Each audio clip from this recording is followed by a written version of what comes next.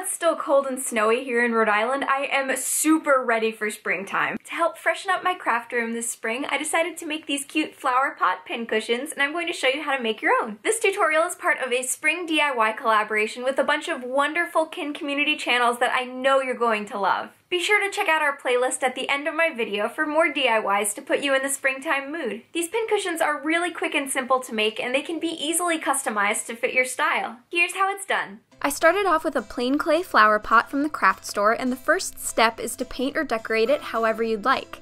I'm using Multisurface acrylic paint and a paintbrush to create a paint-dipped look at the bottom of the flower pot. Since I didn't have enough to actually dip the pot in paint, I marked off where I wanted the paint to go using a rubber band. I tried this with painter's tape first, but the curved surface made it difficult for me to get a straight line all the way around. Once I was happy with the placement, I painted the first coat up to the rubber band. If the coverage is a little streaky, you can let it dry and paint another coat on top to get a more opaque finish.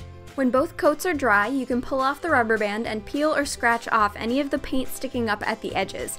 If you could figure out how to use the painter's tape, you might not have this issue. Next, we'll be making the pincushion part using some fabric. If you don't have any leftover fabric scraps, you can buy remnants or fabric quarters like this at a fabric store. Measure the diameter of the top of your flower pot and multiply it by 3 to find out how much fabric you'll need. Round up if necessary. Mine needs to be about 11 square inches. So I measured an 11 by 11 inch square and cut it out of the fabric. Then I rounded the corners to get sort of a circle, but it doesn't have to be perfect. Next, flip the fabric over so the wrong side is facing up.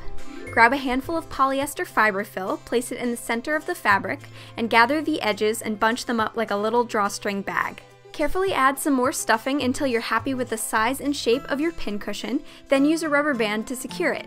It should be slightly larger than the open part of your flower pot. All that's left is to glue the pincushion to the flower pot you decorated. Using a hot glue gun, squeeze out a good amount of glue along the inside rim of the flower pot. Then quickly stuff the pincushion in place so the gathered part with the rubber band is inside the pot, and hold it down for a few seconds so the glue can set. And that's all there is to it. Feel free to vary the size of the flower pot and try all kinds of fabric patterns and paint colors. I decided to use these to sort the different kinds of sewing pins I use, and I even made a tiny one to hold sewing needles. I sew pretty often to make plushies for my Etsy shop, so I go through loads of pins. I'm excited that they're organized now. If you make these yourself, I'd love to see how they turn out. Send me a photo on Twitter at Lauren Myrtle. And don't forget to check out the rest of the DIY videos in our spring collab. I love making themed DIY videos with kin, and I'm always so impressed with what the other creators come up with. I hope that all of you are doing well. Thanks for watching, and I'll see you soon.